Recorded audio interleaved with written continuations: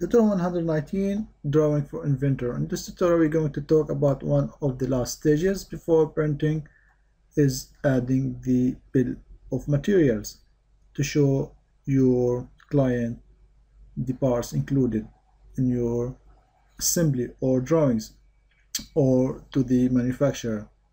And adding the part list is a good habit to add it to show how good you are in making drawings.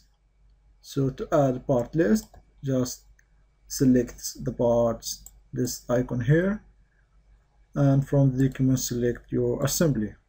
So okay, and if this message appear to you, just click OK and place your list of material the place you want.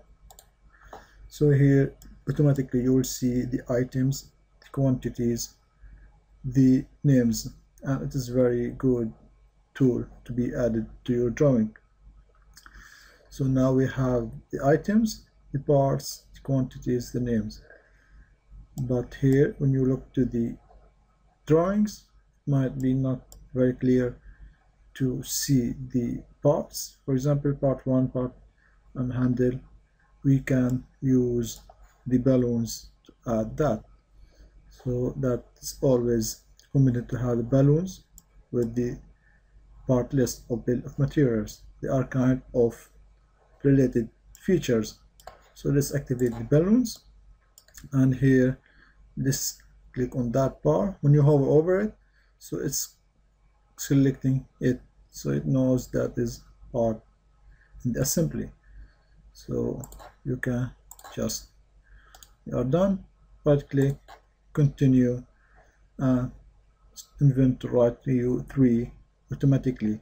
So if you look at 3 here, so you'll know it is the handle, and you can add it one time, and if you want to add it more, you can simply add it, continue. So you have 3 here.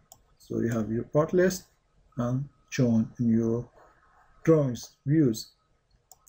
Again, just select that, continue. The number 1 is the part 1 disk. The last part is the number 2, the connector. So let's select it and right click, continue. You added your balloon. So now your parts are specified, the number and quantities, the part required, the names of them, the dimensions, special, simple for manufacturing like surface and welding, and so on. So now your sheet of metal almost ready to be printed. So that will be a last stage in this drawing section in Inventor. So in the next tutorial we're going to deal with printing, and if there are more text details to be added. We'll see you in the next tutorial.